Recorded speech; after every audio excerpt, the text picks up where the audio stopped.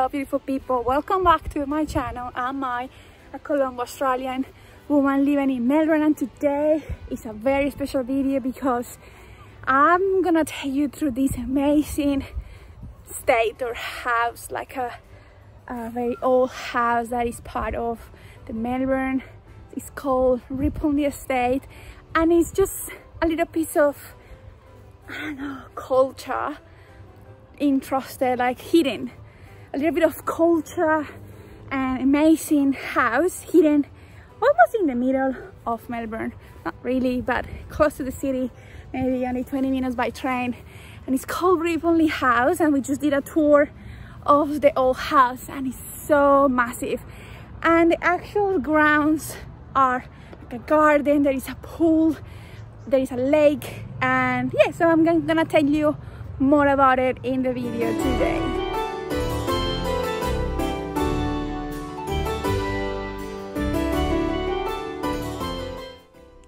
The history of the Rippon house goes back to 1868 when it was completed. The mansion had originally 15 rooms. Currently, it has 33. And it was built for Frederick Sargood and his big family. He had a wife and 9 children. There were 7 maids, a butler, 7 gardeners, a coachman, and a groom. In 1882, the house had a renovation in which some spaces were expanded and more rooms were added to the place.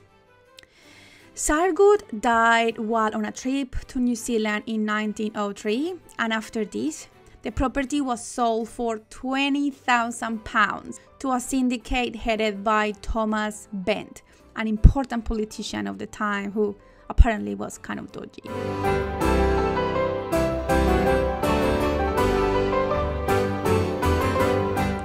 The last time the property was sold was in 1910, when it was bought by Benjamin Nathan, who turned it into his family home while employing 17 gardeners.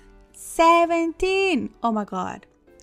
After the death of his daughter, who had inherited the mansion and who really wanted to conserve the property, it was transferred to a national trust and it was open to the public.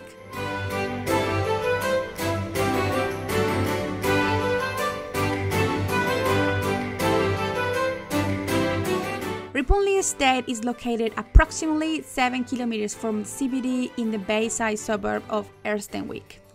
It opens daily from 10 a.m. to 4 or 5 depending on the season. To enter the gardens, you will need to pay a fee.